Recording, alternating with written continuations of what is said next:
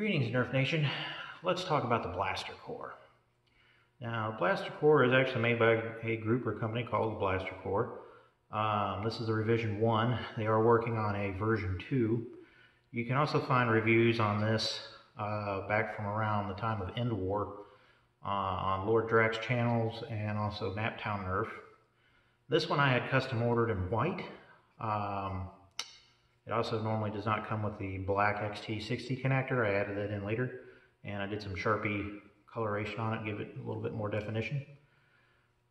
Basically, it is a afterburner which speeds up your dart launching out of a typical blaster attachment point on any blaster that has one. You basically got your flywheels in there. It comes out the other side, hopefully a lot faster. It's worth noting that BlasterCore sent me a lot of extra little parts in order to get this up and running the weekend I received it for a war, which I very much appreciate. This has got Fang revamped motors at a 43mm cage, 3D printed, using Cyclone or Containment Crew Cyclone wheels. It's running 2S on a 1000 milliamp hour Turnigy graphene 7.4 volt battery, which is freshly charged. Initially, when I got this, the barrel connector or adapter here that fits into it had an inner ring inside the barrel tube, which would not allow attachments like the Longstirke barrel in order to fit. That's because this inner ring of the barrel tube is actually much larger on the older Nerf stuff than it is on the current gen, which probably isn't helping it, with air at all. But when you put it in, it would go into a certain point and stop, and you couldn't get it to rotate. So what I ended up having to do is get that out with a Dremel, sand it down. Works fine. I've let BlasterCore know about that, and they're working on trying to fix that in future versions. Really, it wasn't hard to put together. It wasn't all that difficult to assemble or rewire. If you've got basic soldering skills, it's pretty straightforward. I'd recommend watching Captain Xavier's Strife rewire video. I think he's got Mod Mondays on his channel. And that's essentially all you really have to do with this, because that's basically your power to your motor connectors. Now, something of which to add is that BlasterCore, in their video with like Naptown Nerf, designed or at least included a accordion style pressure switch that went back to the grip on the Raven that he had in the video. I also got that pressure switch. That's about a 1 amp tactical flashlight switch is what that's for. It really probably shouldn't be used for the motors because it's probably not electrically, it's causing resistance there. So what BlasterCore is currently doing with this design is they're going to build a battery box trigger combination, which will probably go on the bottom, something like that, and have a grip, I imagine, or some such, like a foregrip, I think. But that's up to them. But I'm letting you know that there's a revision more or less coming to this that'll have some improvements. Right now, as of this video, they are out of stock on their web store on Etsy. Imagine they're just making more. This is actually a battery box for a Nerf Tactical Rail off Thingiverse. I had somebody local just print one up and slightly enlarge it in order to fit the 2S battery dimensions. I do miss that this doesn't have a connector or stop instead of it sliding all over the place. I've had to sand it down in order to get it to fit some rails, and then some rails it still doesn't fit because Nerf rails are all apparently slightly different sizes. So, worth noting, but that fits in there. You put Velcro across to make a little flap door, works just fine.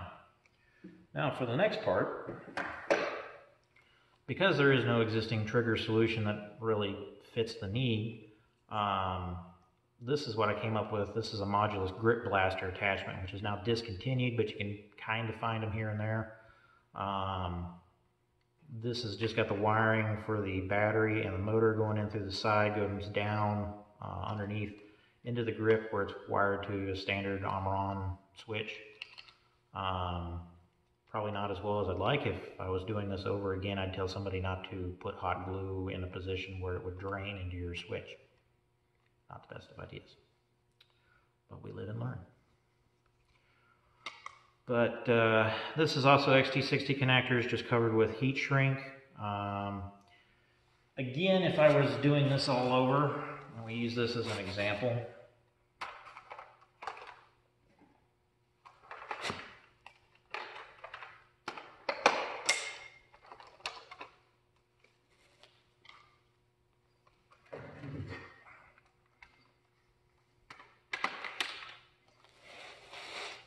Now you could take your grip blaster, which it's worth noting that on the top of this is actually the gripper system or part off of a Nerf battle app, which was like a cell phone holder attachment. These were known for being a lot stronger, which is because on the bottom, if you would look at it, the spring arm is a lot more stiff, it's a lot more robust. And the little plastic tabs that determine where the stoppers are for it are actually further up than a normal attachment, so it actually stops sooner and has more tension. So these are actually really good if you can come across them cheap, and then they fit in just about any other attachment. So you can just swap out the guts. Now if you do that, you've got kind of an LMG of sorts.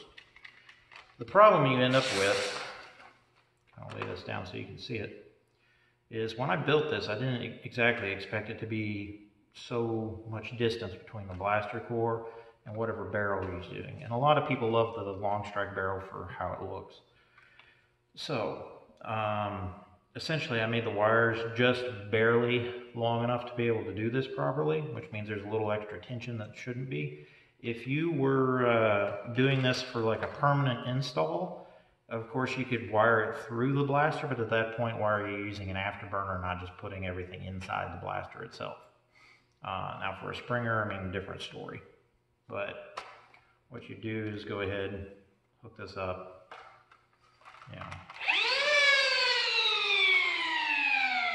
And of course, this, if you haven't noticed already, Goodwill Longstirke. It is stock as stock can be. Nothing special about it whatsoever. Doesn't sound all that healthy. Hopefully we'll be getting decent numbers out of it eventually. Now, I do not own a chronograph. I'm kind of waiting for the Nerf attachment from Toy Fair, which will be interesting to see what this gets at that point in time. We're going to be firing some darts downrange out of 18 dart clips, or clipazines. And the last 5 in each mag is going to end up being AccuStrike darts. All darts are fresh. The first 13 or so are going to be elite darts. We're going to be exactly 31 feet away from this target here above me on the wall. And we'll see what we can get. Now, this was originally also built for, like I said, a white out Longstrike. That's why everything was built in white. But that's got an Orange ModWorks Immortal kit in it, which we may be getting some numbers of later. But we'll give you some idea what this looks like with a Longstrike, a Rapidstrike, and a Retaliator. And the footage will be from the blaster with this, which is basically a $5 cell phone mount on top of the Battle Lap mounting plate and fingers. And this has just got, a bolt, some nuts, and some flat washers on top of this to hold it together, which, as tight as that goes on, works really well, like so. So you get a first-person view. With that, oh, and one more thing before I forget it. I've had to contact the seller of this battery, and we've gone back and forth, and it's going to actually be returned tomorrow, which is why I am doing this video tonight, about 6 p.m. on the East Coast.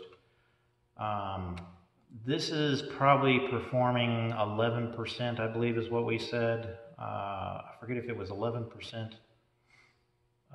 below par, or if it's a flat 11% is what it's performing at, based on the numbers. But anyway, it's not up to complete power like it should be, and that's why this battery is going back.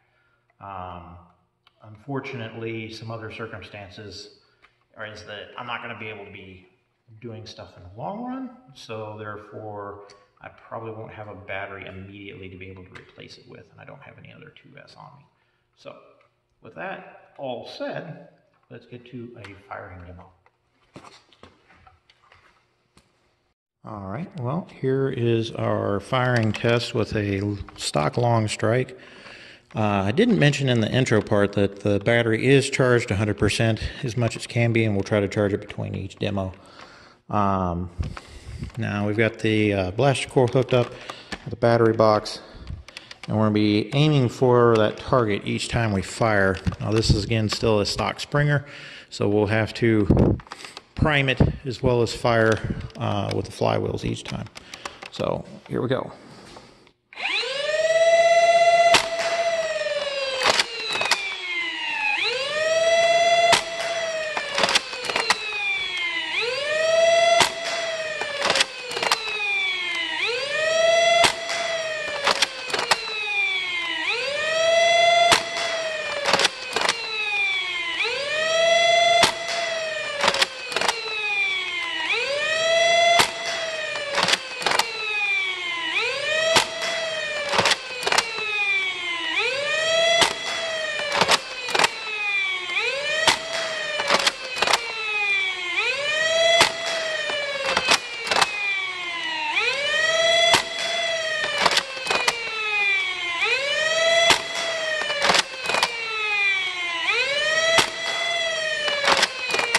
That's our first AccuStrike.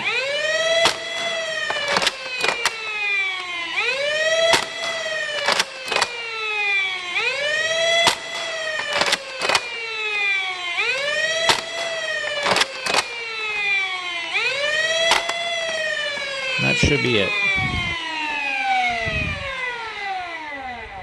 All right, back again with a Retaliator, again stock. So there's going to be some shaking going on here.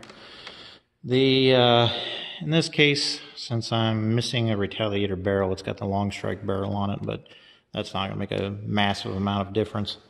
You're also mounted to the forward barrel instead of the top of the Retaliator, because otherwise you're going to be going back and forth, and that'll make everybody sick. So, without further ado,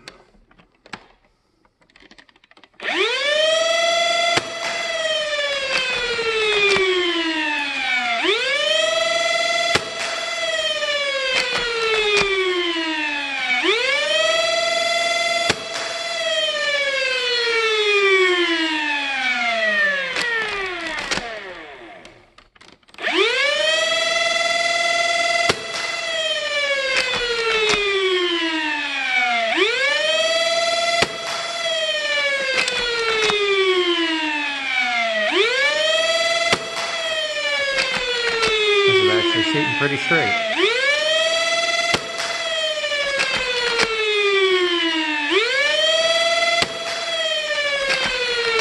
So I said that.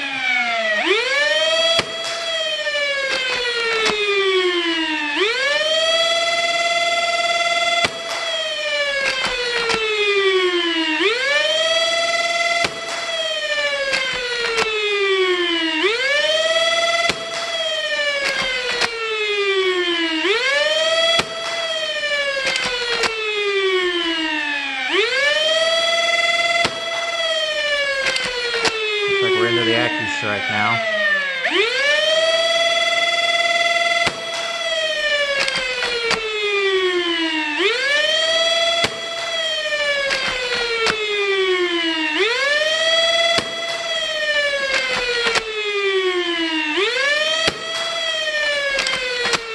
Should be at the end.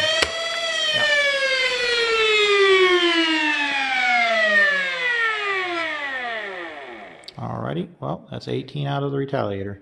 Next up, Rapidstrike. Alright, and here we are with the stock Rapidstrike, which You can probably hear from that, it's not in the best of shape either, but we'll see what we can get with it. Hopefully it will not jam. 12-round mags do not like rapid strikes whatsoever, it seems, particularly flip clip ones. So that's why I'm using 18s. We'll see how well it does.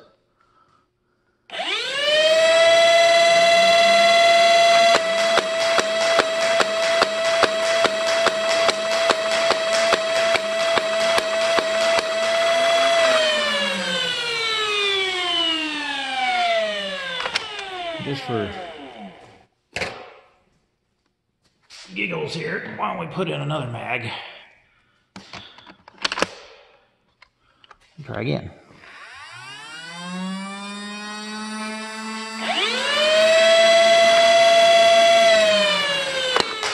Oh, there it went.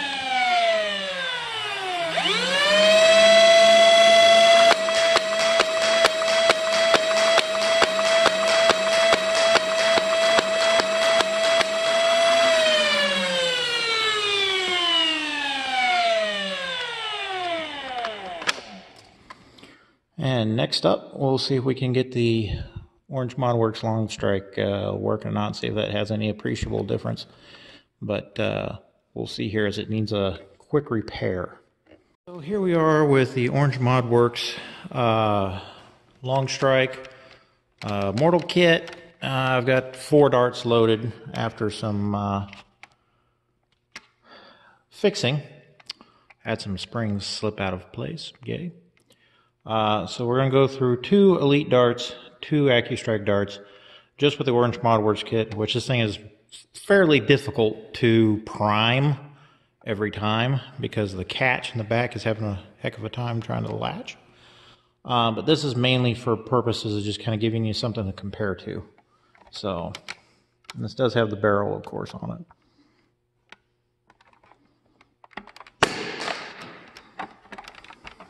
It's also difficult to prime when you have a camera on top of it.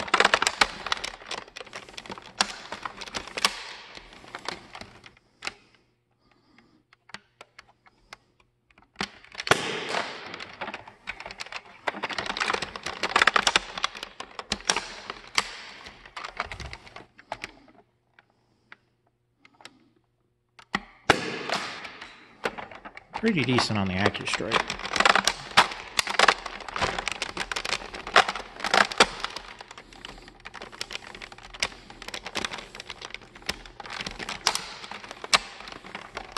That slide action is just really tough.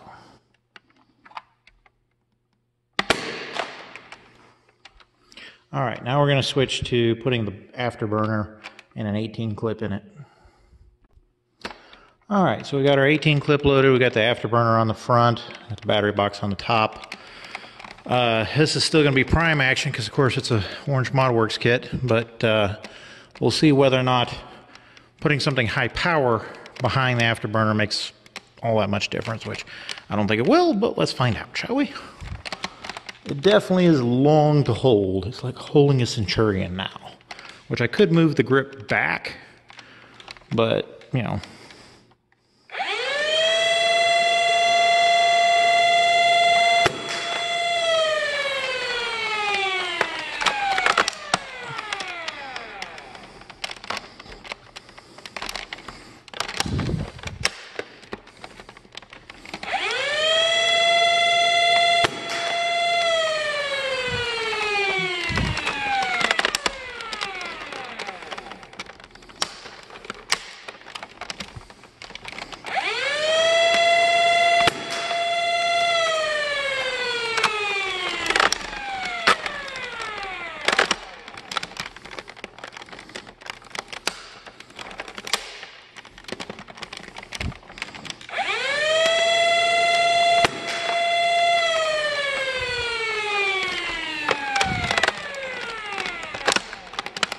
Really, it takes a two-handed prime in order to get it to go through.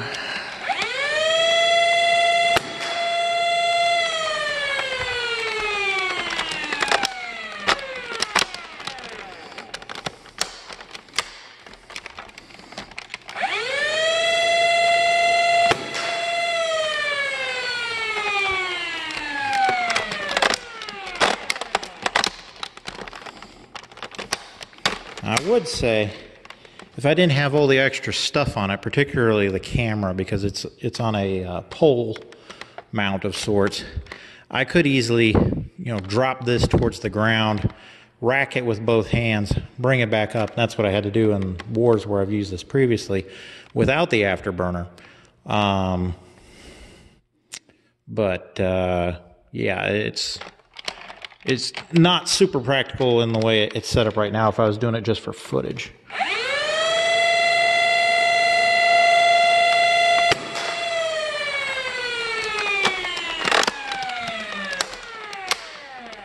Overall, I'm not noticing that much of a power difference from it hitting the wall.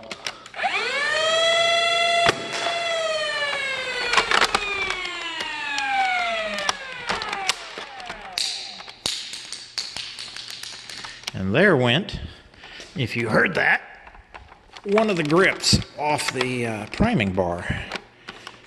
Now, before you all hit the comments and say, get a zip tie, it's already zip tied, it fell off anyway. It's not happy. But that's what you get for one hand priming it.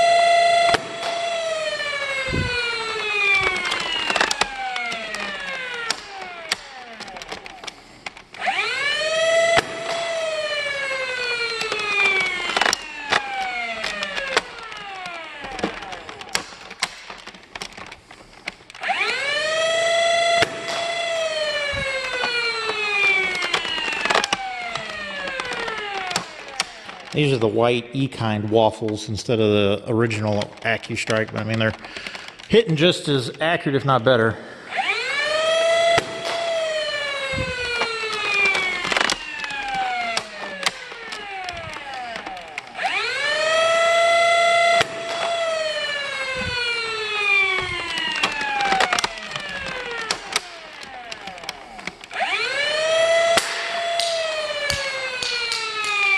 And there goes the priming bar in one dry fire, which the Orange Mod Work Kit does not appreciate whatsoever. Alright, well, we'll be back in just a moment with opinions. Alright, well, I think after testing, I don't feel that there's that much difference with the afterburner in front of the Orange Mod Work Kit, that it's really adding that much. Once I get a chronograph and a new battery, certainly try to test again and see whether we've got enough data to actually say one way or another, but I doubt it at this point. I mean, even as much as the darts ricochet, they're not ricocheting all that far, different. Looking at the darkness on the floor that I still haven't picked up, the white darts that were the end of the round there with the AccuFakes from E-kind, or waffle tip darts. There's really not that much difference. I mean, a couple of them are maybe 6 inches further than some of the rest of them, but that's not a massive difference to say one way or another. Unfortunately, it's raining outside as of this time, which is one reason I'm in this basement room, to be able to do like a distance test, versus just the Orange Mod Works kit anyway. But the bottom line, I think, is that, if you're going with an afterburner, is it worth it? Well, I think you got to ask yourself a question. Do you want to use it on stock blasters and improve the performance of stock blasters without going to the trouble of popping open the shell and doing a lot of rework, or basically locking your mod to an individual blaster? Do you want something that's modular so you can pop it off one and go to the next, and pop it off one and go to the next? Like if you're at a war. I think in my case, I love different Nerf shells. you know, the Longstirke series. I have all three of them. I've got two blue ones actually. So, you know, that's a favorite of mine. I wish they'd bring it back in, you know, like the Sonic Fire, because I think that'd be awesome. But, you know, maybe add a regulator select fire switch and make it a flywheel instead of a springer, but still with priming action. That'd be awesome. You know, Hasbro take notes. But, you know, the Afterburner itself, with its flywheel cage, I think was running $25 US on their Etsy store. The revamped fangs was $15 for a pair, which is pretty standard. You know, the battery box ran me $15 to be 3D printed, which if you got a 3D printer, I mean, you make them all day till you get one that fits correctly. Battery, that was probably in the $20-something range. Grit Blaster is going to run you probably $8 if you can find one retail floating around online. I mean, like, sky's the limit. But I'm sure there's other things you could probably do with this. Use a different type of foregrip. Between the wire and the switch and everything else, I probably, you know, another 25 some odd bucks. So, I mean, by the time I got done buying a 2S charger, which I didn't have a LiPo charger big enough to handle Nerf grade batteries before, I probably sunk about $150 into this. Now, if you had all that equipment, yeah, I mean, that's probably $50 cheaper. You're putting yourself in the $100 range, which, if you're doing that for another single blaster and you have the equipment already, and you're in this, you know, sport enough to say that you're going to be using this, you know, once or twice a month, something like that, I think you could get, you know, there's value in there. You could probably get your use out of it. You know, put it on a Rapidstrike, put it on a Retaliator, put it on whatever springer or rapid fire type thing you want. It'll go as fast as the pusher motor will spit out the darts. You know, you're not going to see that big of a difference. Now, somebody with the motors installed in the blaster and they've completely rewired it and the thing is completely set up for just that mod built into the blaster, and they are running, you know, 3S Neo Rhinos versus your, you know, revamped Fangs and an Afterburner. You know, it's probably going to come down to you know, dart crush in the cage, which it's worth noting again, this is 43 millimeter cage spacing, and in hindsight, that's, you know, they're just, when I spec'd all this out, the revamped things were just literally releasing, and there's still, even now, isn't really any decent reviews of them that compare them to like the Neo Rhinos, and the Neo Rhinos were out of stock at the time. So I basically did not have a choice if I was going to get this war ready for the weekend at that point. So I went with the revamped Fangs, went with 2S, changed everything pretty much I had in mind other than the Cyclones.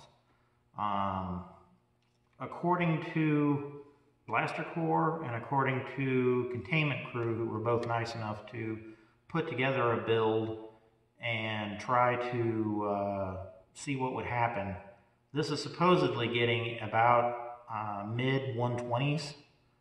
I think average is like 126, maybe 128, somewhere in there. Let's say 127, split the difference. That's a little bit lower than I was figuring. I mean, if you look at foam blast numbers on the old Fangs or any of the rest of the stuff, on the 41 and 42 millimeter cages, you're looking at 160 FPS. Now, I was trying to go lower, you know, 130, 140s, mainly because I didn't want to chew up darts and, you know, be safe. As is, that choice of 43 millimeter cage spacing actually hurt me, and it means I've got lower FPS, which 127 FPS is, granted, should be faster than what a Orange Modworks kit is getting, so I can still say it's a powerful Longstrike. If you put Afterburner, as we did in the first video, on a stock Longstrike, I like the priming action of that a whole lot better. If the darts are still coming out at 127, I'd say forget the Orange Mod Works kit. It's more hassle than it's necessarily worth. You know, on a Rapidstrike, if you're going for rapid fire and you got a big old drum and all that, I mean, you're going to have to keep your wheels spun up, and it's going to have to, you know, chew through those, but the same thing would pretty much happen with if you wired it internally. So basically what you're just sacrificing is whether or not you're going to go with something that's modular and external. You know, it does look a little bit chunky, but, you know, it's not too bad, at least with the Longstirke as it is. And they do offer some custom colors to get it printed in. And all of this is, of course, a 3D printed part. If you want to look at it a little bit more closely, like I said, Lord Drac and Naptown Nerf have got 2 videos on this. But other than that, I mean, you're just exchanging modularity for having something that's a little bit more performance oriented and a single thing. And nothing's stopping me from, you know, saying, okay, I'm tired of the Afterburner kit. I'm going to take the motors and wheels out of this, go print another cage or buy another cage and go stick it in another blaster. You know, because you're still going to need the battery. You're still going to need a lot of these parts.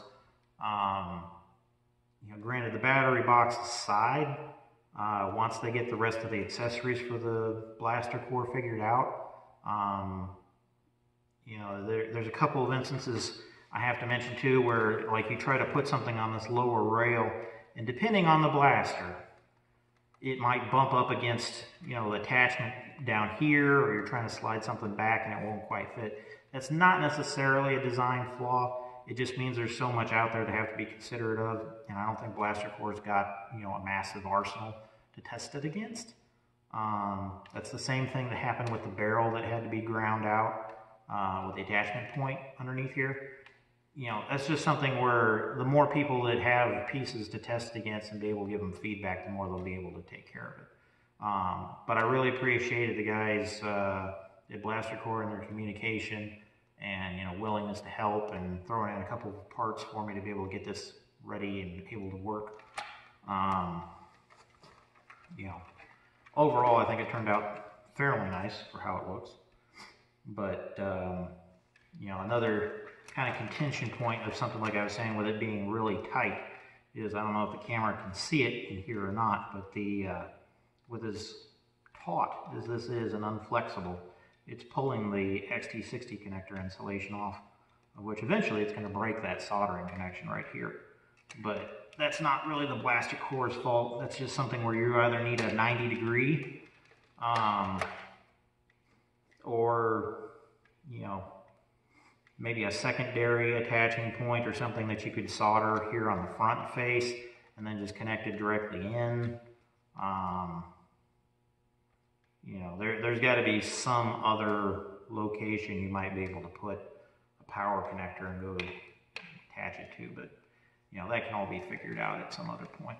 So, thank you for watching, and that's all.